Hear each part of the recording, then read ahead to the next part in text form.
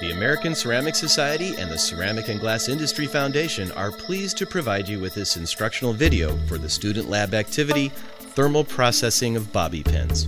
The objective of this lesson is to show the difference that processing, especially thermal processing, can have on the properties of a material. In this lab, students will see how thermal treatment of a normal steel bobby pin can influence its mechanical properties, especially strength, ductility, and deflection. Some of the materials used in this lesson are included in the Materials Science Classroom Kit, while other items will need to be purchased. Those items are commonly found in grocery or department stores.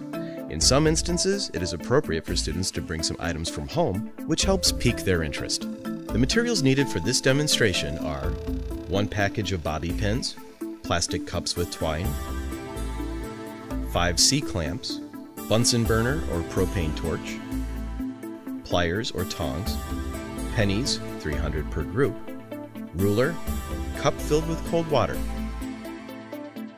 Set aside 1 pin to be used as the control. The control sample will not receive any heat treatment. Heat a second pin using the Bunsen burner or torch. The entire pin should be heated until the bobby pin glows red hot. Keep the bobby pin in the flame for 20 to 25 seconds after it starts glowing red.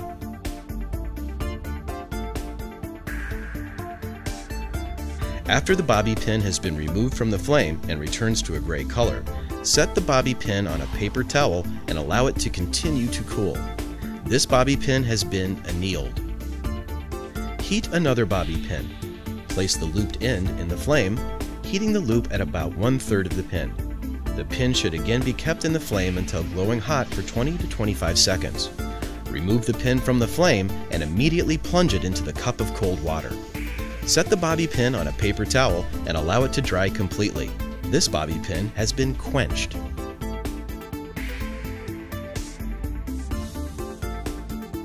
Punch a hole on each side of a plastic cup and attach the twine. And be sure that the cup and string are hanging from the end of the bobby pin.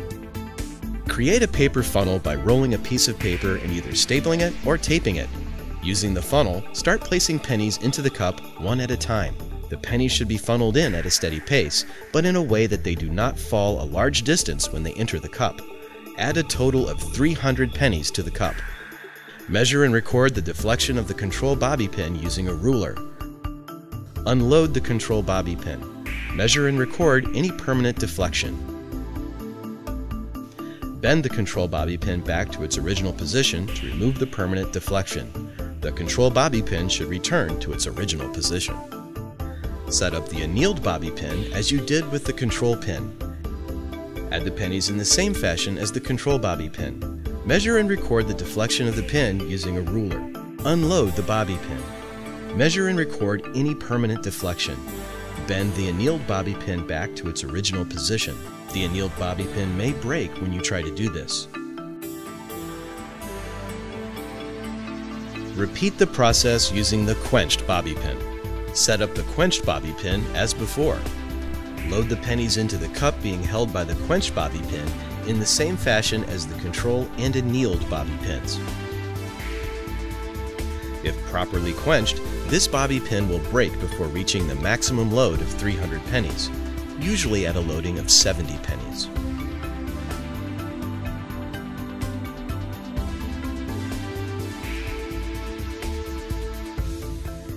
Consult the teacher's manual included in the Materials Science Classroom Kit for discussion questions to ask before, during, and after the demonstration.